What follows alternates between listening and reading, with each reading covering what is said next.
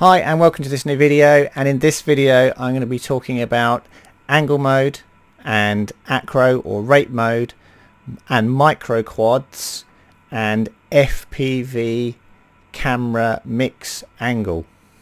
Not camera angle, camera mix angle, because they are different. So let's first just have a quick word about camera mix angle and where it is. So camera mix angle is under the wrench here, and it's this value here, camera mix angle, set at 17 degrees.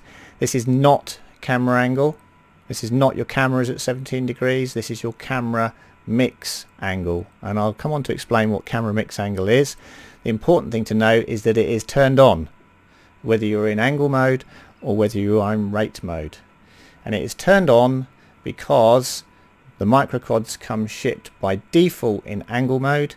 Most pilots will be flying the microquads in angle mode, and most pilots will benefit from the Project Mockingbird tune that we're using on Betaflight Profile 2, and that tune uses camera mix angle to help you in the corners when you're in angle mode. Okay, so what is this thing doing? What is camera mix angle doing? So when you're flying a microquad, you are typically flying it on throttle. You've got some forward being held in to give you your forward speed, so you're always holding forward on the right stick. But for turning with microquads, you tend to be doing it on the yaw stick. It's mostly yaw. You don't tend to roll microquads that much, because when you roll them they tend to fall out of the sky. So most of the control input is done on yaw, and very little control input is done on roll. But it actually does help to put in a little bit of roll when you're flying a microquad, just to help it in the corners, and that's what camera mix angle is there to do.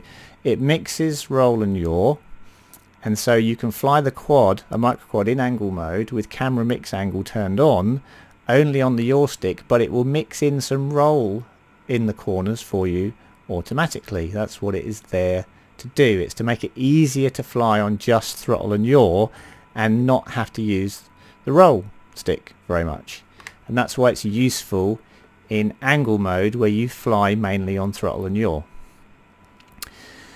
Okay, so that's angle mode. Rate mode, do we need camera mix angle? And the answer to that question is no, we don't. But if you change to rate mode, so I'm going to just press 3 and change to rate mode here, and it automatically switches me to Betaflight Profile 1.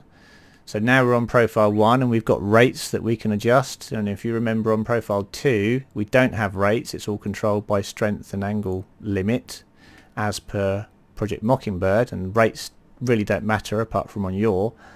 But on Profile 1, which is our rate profile or acro mode, we are flying completely on rates, and we don't really want the flight controller assisting us with only flying on the yaw stick, because in acro mode we're going to be generally using the roll stick plenty and the yaw stick, and we're going to be doing all that mixing ourselves.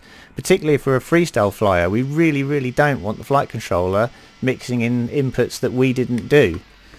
And so we really should be going over to here and setting this to 0. No camera mix angle, and now the quad will fly very similarly to a 5-inch quad, because it will not be doing any of that mixing of yaw to roll when we're in the corners, and so the quad will feel much more natural. It's going to feel much more like a 5-inch quad, or a micro quad in acro mode that doesn't have camera mix angle turned on.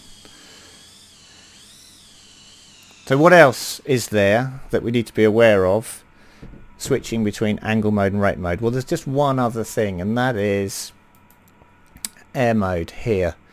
So in angle mode we have air mode turned off and we have min throttle turned up, and the reason we do that is because when you are flying microquads, typically you're going to bump into things because you're in very close proximity to stuff.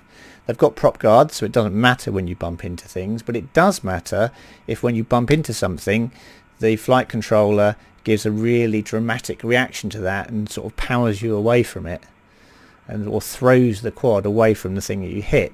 And that's what air mode tends to do. So if you turn air mode off, it means you can bump into things and you don't get that severe reaction that throws the quad away from the thing that you've bumped into. But if you turn air mode off, it means that when you close your throttle stick, your props can stop.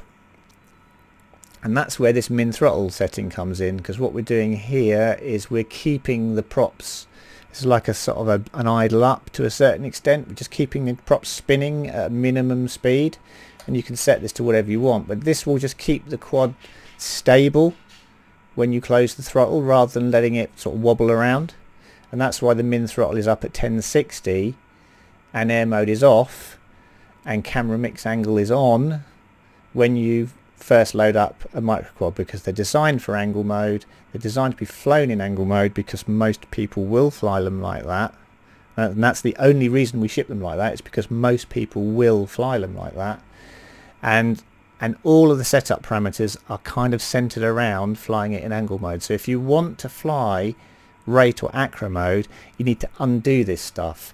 So you may want to reduce this minimum throttle so it's not getting in the way when you're flying in rate mode. You might want to go down to 1040. You might want to turn air mode back on. You absolutely, definitely want to turn camera mix angle off. And this will give you a much more predictable, easier to fly, more like a 5-inch type response on the sticks. Much easier to do your acrobatic type stuff with, and flips and so on. And you know, once you actually turn camera mix angle off and set the quads up as if it was designed to be flown in acro or rate mode, then actually they become far easier to fly around courses like this in acro mode. It's still much harder than flying in angle mode. I'm not going to tell you that flying rate mode with a micro quad is easy, because it's not. But if you want to learn to fly acro mode on micro quads, then you need to go in and change the settings I've indicated. Okay, so that was it. That was really what I wanted to cover, as I don't think many people have kind of picked up on these particular nuances of how the micro quads come when you add a new one to your hangar and you come into the sim to fly it. It's all set up in angle mode. Some people just want them in rate mode or want to freestyle them, and they're not going to fly how you expect until you go in there and start changing some of the settings to get them away from being tuned for angle mode. And that was really the point of this video, was just to highlight the differences, highlight why some of the settings are the way they are, and what you need to change to go from an angle mode micro to a rate mode micro. Okay, that's it, and I'll see you on the next video.